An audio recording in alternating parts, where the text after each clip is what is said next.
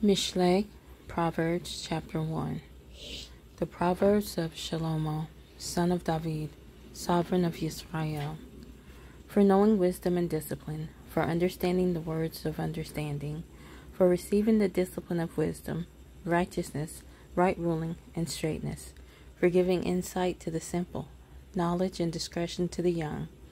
The wise one hears and increases learning, and the understanding one gets wise counsel. For understanding a proverb and a figure, the words of the wise and their riddles. The fear of Yah is the beginning of knowledge. Fools despise wisdom and discipline. My son, heed the discipline of your father, and do not forsake the Torah of your mother. For they are a fair wreath on your head, and chains about your neck. My son, if sinners entice you, do not give in. If they say, "Come with us, let us lie in wait for blood. Let us ambush the innocent without cause. Let us swallow them alive like Sheol, and entirely like those going down to the pit. Let us find all precious goods. Let us fill our houses with spoil. Cast in your lot among us. Let us all have one purse. My son, do not walk in the way with them. Keep your foot from their path, for their feet run to evil, and they hurry to shed blood.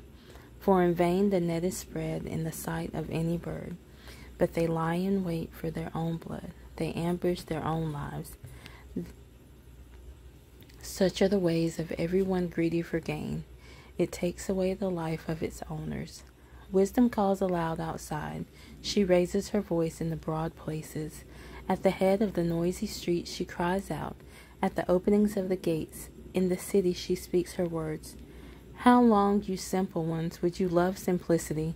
And shall scoffers delight in their scoffing, and fools hate knowledge? Turn at my reproof. See, I pour out my spirit on you.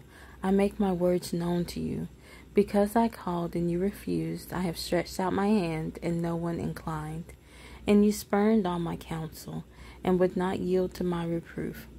Let me also laugh at your calamity. Mock when your dread comes. When your dread comes like a storm, and your calamity comes like a whirlwind, when distress and anguish come upon you. Let them then call on me, but I answer not. Let them seek me, but not find me, because they hated knowledge and did not choose the fear of Yah. They did not accept my counsel. They despised all my reproof. Therefore let them eat the fruit of their own way, and be filled with their own counsels. For the turning away of the simple kills them, and the complacency of fools destroys them.